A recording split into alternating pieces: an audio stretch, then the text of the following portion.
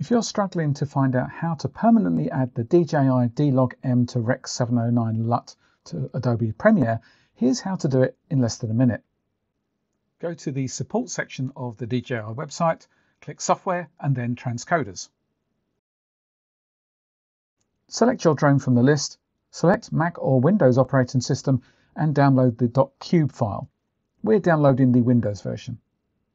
In File Explorer, you need to locate the technical LUT folder, which on my system is in Program Files, Adobe, Adobe Premiere Pro 2025, Lumetri, LUTs, and then the technical folder. Copy the recently downloaded file into this folder. When you restart Adobe Premiere and select a clip, you'll be able to locate the LUT within the Input LUT dropdown in the Basic Correction section.